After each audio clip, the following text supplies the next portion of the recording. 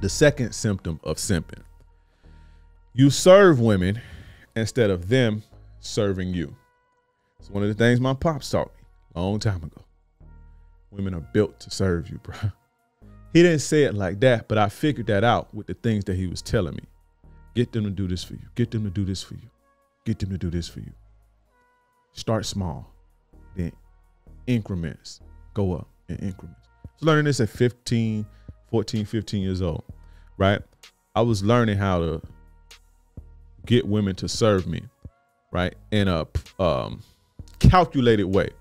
Now, when I was in 6th grade, this beautiful chick, beautiful Indian girlfriend, my first real girlfriend, real, like it got real. I had girlfriends in elementary school, but this one was real. This was, for me at least, this felt real. She set the tone as far as like what I expected from any other girl after that, because instead of me buying her flowers and like most guys was doing at that time, buying them flowers and buying them candy and buying them tapes and shit like that, she was doing that shit for me. Buying me candy for my birthday. She bought me the Outkast,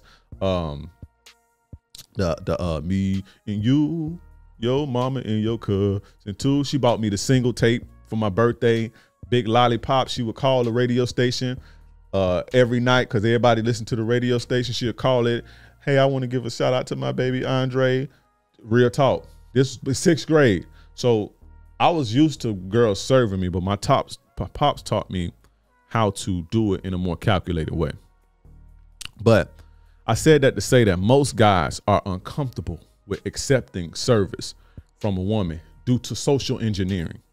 Society engineers you to be a beta male and to serve women. But women are happiest, right? And they're at their most feminine when they're serving you. That's too much game, right? But I'm gonna let you know. If you feel, right, if the fact of a woman doing things for you, servicing you, giving her all to you, if that makes you uncomfortable, you're a simp. You can change that though, by a little practice. But you're a simp if that makes you uncomfortable. Because real kings, real men, real alpha males, Chads, Tyrones, Pookies, and Ray Rays get served. This is why women chase these guys. Because these guys in a position, put these women in a position to be feminine, giving, nurturing, serving. You understand what I'm saying? I'm trying not to get too deep.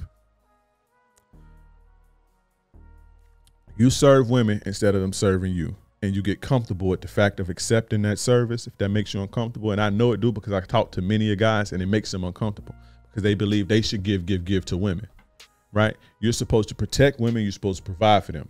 Cool.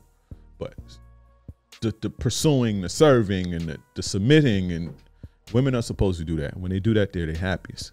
They're at their most feminine. And that same feminine, the way you feel masculine, when you in your masculine element, it feels good. That's how they feel, the feminine. When they get in their feminine, it's intoxicating. The man who can pull that out of them is usually the man that has them. And that's the man that they chase.